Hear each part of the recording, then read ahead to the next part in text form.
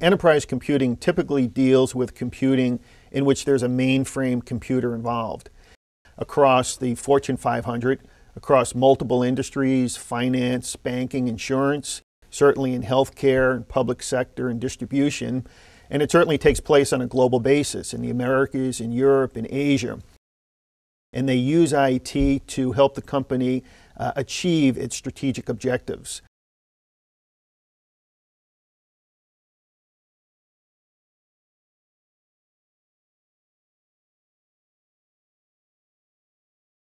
What level of importance does enterprise computing play at IBM? We get about 80% of our revenue from about 20% of our customers.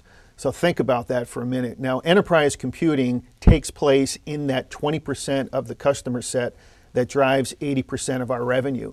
It's critically important to IBM, but it's even more important to our customers because it generates value for their firms. The mainframe you can think of as the foundation to the house in enterprise computing.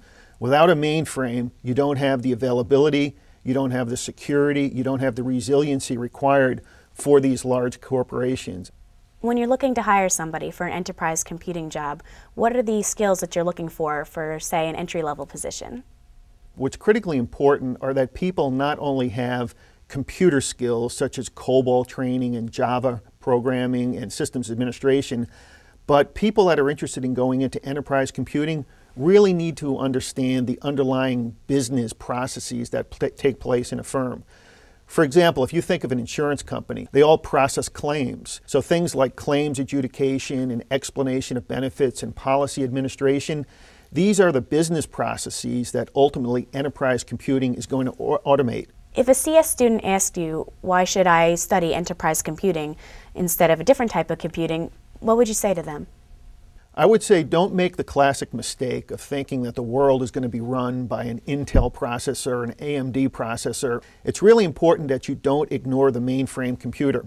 And I'll tell you from personal experience, I've talked to a lot of people even who are 10 to 15 years into their IT career. Some of these people who have no mainframe skills. And I recommended that they try and take an assignment in their company where they spend a few months working in the mainframe compute environment. And when they do, across the board, 100% of them have come back to me and said, you know, Bob, I really didn't understand or appreciate the significance of mainframe computing. And now that I have some mainframe skills, I think I can really strengthen my resume. Frankly, I might be more valuable to my firm. I might be able to get a raise, or I might seek other employment opportunities outside my firm where these mainframe skills are valued. What separates enterprise computing people from other IT professionals? Someone that's involved in distributed computing is more focused on a departmental or small group of users. It's an application which supports an individual department in a firm or a small group of users, whereas an enterprise class application typically supports an entire firm. If I go back to the insurance company example, the claims adjudication or claims processing applications, they run on a mainframe. There are thousands of people sitting on headsets in insurance companies processing claims every day. That's all typed into mainframe computers. It supports the entire enterprise. Whereas distributed computing might be something like word processing, it might be something like a series of analytical programs that support the small department within the insurance firm, maybe a finance department. So typically enterprise means the entire firm, whereas distributed typically refers to smaller departments within a firm. Did you know the flight simulator for the space shuttle runs on an IBM System Z mainframe? I didn't know that.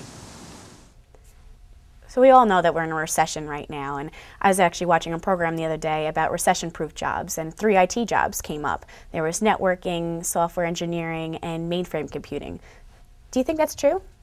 Enterprise computing is critically important to firms, and large companies, for the rest of our life at least, will clearly have mainframes and will need trained mainframe employees. If I look at a distribution firm like Walmart's, for example, their warehousing, their inventory systems, they have to run on mainframes because mainframes are the only computers that are big enough to handle the workload. The Walmarts of the world, the travelers insurance companies of the world, they're going to continue to have to run these applications. Their business volumes might shrink in response to lesser demand because of a weaker economy, but those applications are going to continue to have to run on a mainframe. So consequently, mainframe computing, software programming, where we write and modify these applications, and networking, which is the link or the cloud between the person calling in their insurance claim and the back-end claims adjudication system. Those are areas that will continue to be growth areas going forward. They are virtually recession-proof, and when times get better, and they will, the bad times always get better, there will be even more employment opportunities going forward. Now, what would you say to those people who are saying that IT jobs are being offshored? There's no question that enterprise computing jobs are being offshored. They're being offshored to places like India and northern China. And a lot of that has to do with pure labor arbitrage. You could afford to buy 2 to 3 times the number of people. So for every one person you hire in New York City, you could have 3 people that you would hire in Mumbai. However, what's happening now is that companies are finding out that the cost differential is decreasing.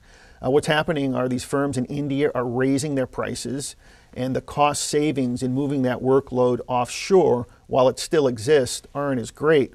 The other thing that's happening are customers are becoming more sophisticated, and they're realizing that there are other costs involved in offshoring work. I mean, project management, for a large part, has to remain here in the U.S. All the jobs aren't offshoring.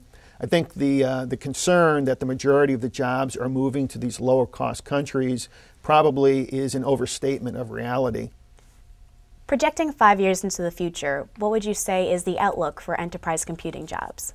Well, if the mainframe computer continues to grow at the rates we think it will, which is about 30% per year, means basically every 3 years we'll essentially double the number of mainframe MIPS or computers that are out there. We're going to need people to run this equipment. Even though there'll be increases in the amount of automation and systems management, and you won't need as many people per computer, given the increase in the number of mainframe computers and the number of MIPS that are out there in the marketplace, you will incrementally need more employees. I know when I look at companies like Walmart and Travelers and Aetna, when I look at the U.S. government, when I look at some of the banks around the world, their expectations are continued growth. I mean, for example, I just returned from China, and I was meeting with Bank of China. Bank of China has over 350 million customers. That's more customers than there are people that live in the United States. These large institutions have plans to become global enterprises. As they become global enterprises, they are going to be more dependent on mainframe computing. The amount of information they process is going to increase dramatically, and as such, that all spells enterprise-class computing. Enterprise-class computing growth spells jobs. There are going to be jobs in these firms going forward. Did you know 65% of all internet data is stored on mainframes? I didn't know that. I keep hearing that people in the enterprise computing field will be retiring within the next few years. What is IBM doing with colleges and universities to ensure that there are enough people to fill this critical field? Yeah, this is a great question. We started investing, the IBM Corporation, in partnerships with colleges and universities around the world. Today, there are over 500 colleges and universities around the world that offer mainframe computing courses. Clearly, Marist is one of them. Marist, for those of you that are listening and may not be aware, in Poughkeepsie is right near where IBM manufactures the mainframe. So there's a very strong and very long relationship between IBM and Marist. But there are other colleges, almost 500 of them around the world, that are also offering mainframe courses. And what's really important to understand is where we have these types of programs, there is a strong linkage between the college, university, and the local hiring companies. For example, there's an agreement that for all of the graduates of the mainframe computing courses at the University of Arkansas, Walmart will strongly consider the possibility of hiring them. I know with Marist, located in Poughkeepsie, there is a strong opportunity for the Marist graduates in computer science to work in New York City, financial industry, to work in Hartford in the insurance industry, and to work across the country and outside of the U.S. So there's tremendous opportunity. We, IBM, are making investments in colleges like Marist and University of Arkansas, trying to grow the strength of these programs. And if I were a student today in a college majoring in IT, I'd strongly consider the possibility of going into mainframe or enterprise class computing. What can the enterprise computing community do to help IBM? And what can you do to help the ECC? What I'm trying to do, what we need more people to do, is to share this information so that people, the smart people that are listening to interviews like this, can factor it into their total assessment as to where might they want to invest and work their careers. I think that colleges and universities like Marist need to continue to remind their students of these opportunities by having them view interviews like this and talking to people from industry. And I think it all comes down to awareness and making fact-based decisions. President Obama, if he's really going to create jobs going forward, I think he needs to focus in on information technology. You know, we all read in the New York Times or whatever newspaper we read that he's a big fan of BlackBerries. Where do you think BlackBerries are connected to? Enterprise class computers that serve this information. If you consider taking a summer intern job, and oh, by the way, there are summer intern jobs available in IBM, I think you'll be put in the environment, and once you're in the environment, you'll actually see it, you'll feel it, you'll work within it. I think then you'll become a true believer of the growth opportunities in this area. Marist College will be hosting a national ECC conference this June. What are the specific areas that you would like to have addressed at this conference? About 50,000 students have come through and completed mainframe computing classes at various colleges and universities. And our initial projections are over the next 10 years, perhaps another 500,000 to 750,000 students will come through these courses. It may not be enough.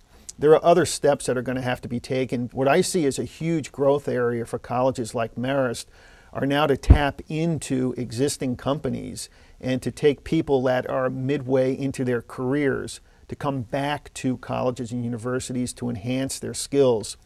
What I'm talking about is the value of continuing education. And I see a huge growth area for colleges and universities to be one of advertising to people who've already graduated from college to come back for a 6-month or 12-month series of courses to enhance their skills. So I really appreciate the opportunity to have had this short discussion with you. I firmly believe that enterprise class computing is a growth area, and I do think for those of you who are studying it, you've made great decisions, and those of you who are considering it, I'd strongly urge you to get more information so that you can make the best career choices going forward.